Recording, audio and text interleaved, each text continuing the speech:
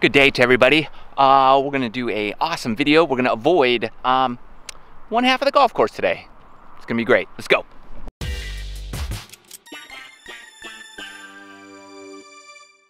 Okay, so I'm gonna give you my top 5 tips to not go left, because that's never good. Now, if you're lefty, the same things apply. You're just not gonna go right, okay? But anyways, you get the idea. I'm righty, so we're gonna do it for the right-handed person.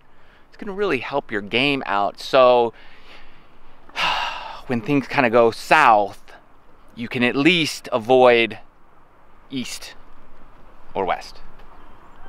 One of the two. Anyways, thanks for watching. All the links and stuff that for the products and stuff I use and recommend are in the video description below, so be sure to check that out. Also, if you want to stay up to date with the latest and greatest golf tips and drills and product reviews, please hit that subscribe button and the bell notification. That way you don't miss anything. Top 5 tips coming at you right now.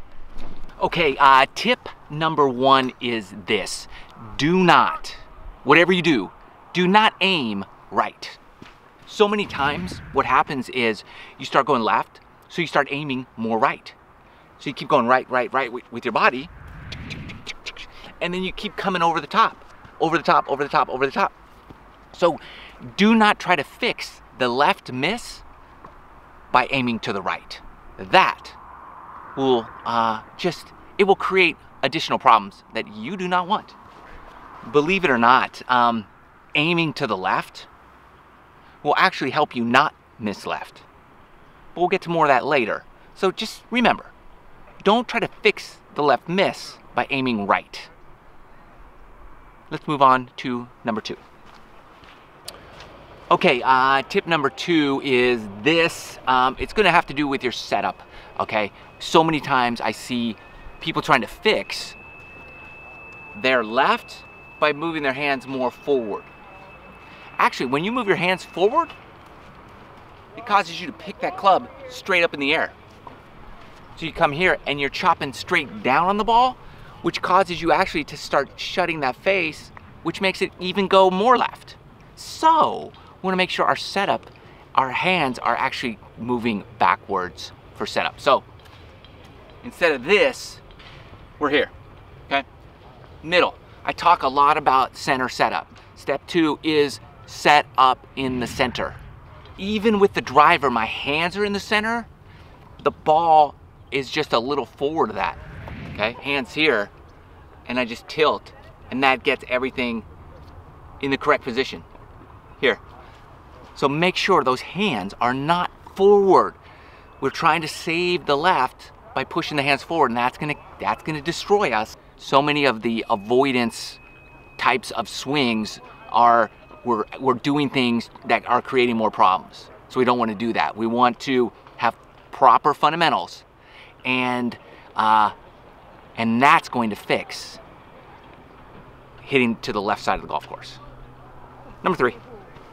Okay, number 3 is it kind of goes in line with number 1, is don't correct it by aiming right. Here is this, and I see this so many times, is we have our feet and our club face aiming at the exact same spot. Let me show you. Okay, if I have the white alignment stick aiming down the middle of the fairway there, and then I also have my foot line in the middle of the fairway. Right, now they're both lined up in the middle of the fairway.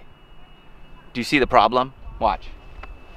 This is something I see all the time, and it causes people to go left all the time. It's improper alignment.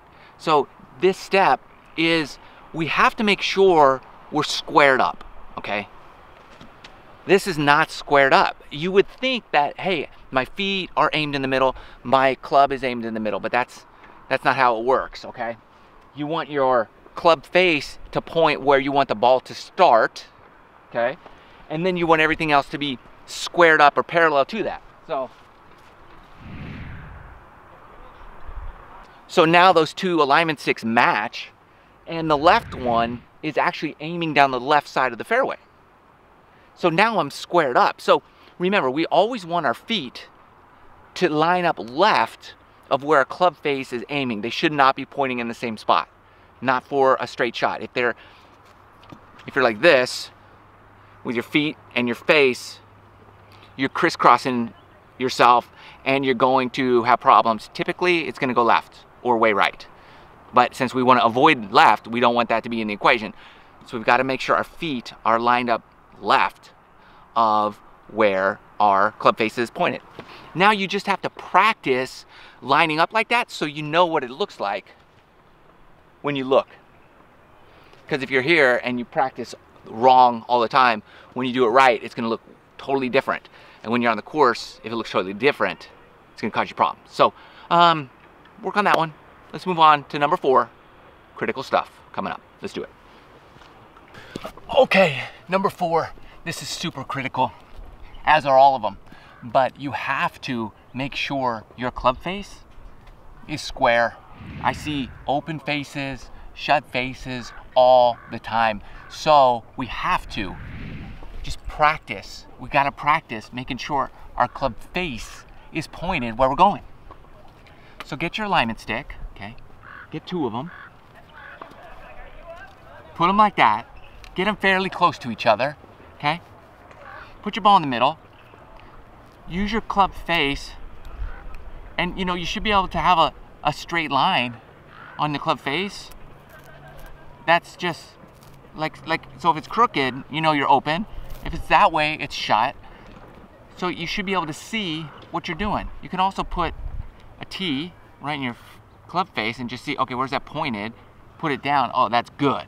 If the T is one way or the other, that's no good, obviously. So you have to practice making sure you're squared up, your club face is square. And if your club face is square and your alignment and everything else is good, you're like 95% of the way there. So just make sure you're practicing squaring that face up. And if you're hitting off a mat, you just push that against the back of the mat so you could feel what it's like to actually have a square club face. If you don't practice this, you'd be surprised how easy it is to just get off a tiny bit. It makes a huge difference. So practice squaring that club face up. And one more tip for you. Might save your life. Well, it'll help you from going left. You're gonna love it. Save the best for last. But you can't do the last one unless you do all these. And now you're ready. You're ready for advanced lesson. Let's do it. Do you know how many clothes I ruin for you guys? Like laying down and doing all this stuff? A lot. You're worth it.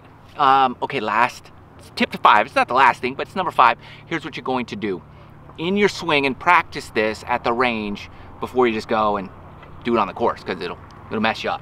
But we want to practice keeping that right elbow in as we make contact with the ball.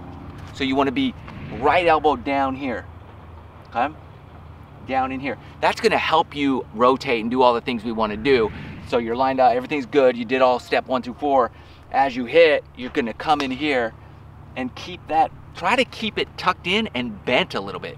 Once you extend, that extension, it's going to extend for a number of reasons. One is you're coming out of the shot, you're coming over a lot of extension reasons. But if we could practice keeping that elbow in and bent, okay, it's going to keep you down, and you're going to have to rotate. Otherwise, it's not going to work, okay? But you will rotate right in here. Like, you can't go left if you're doing that. It's like near impossible. But if you're all messed up with your alignment and everything else is off of whack, then nothing's gonna work. So get those pieces down and then practice right elbow in. Like, you do that elbow thing, I mean, that's gonna revolutionize your game, but specifically, it's gonna eliminate one side of that golf course.